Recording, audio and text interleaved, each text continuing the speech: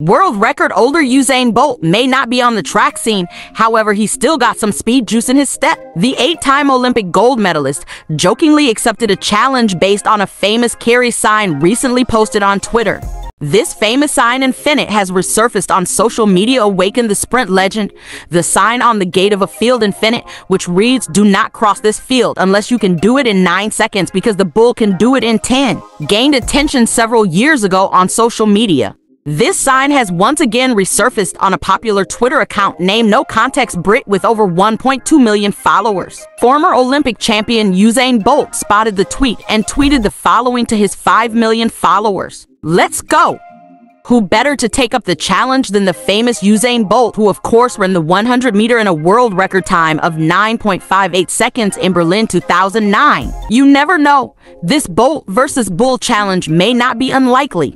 After all, the Jamaican legend has a business interest in Munster, who currently is an investor in the esports company in Wild, recently opened in Ireland. So he might just stop by and take up the Bull Run challenge. Do you think he'd make it? Comment and let me know.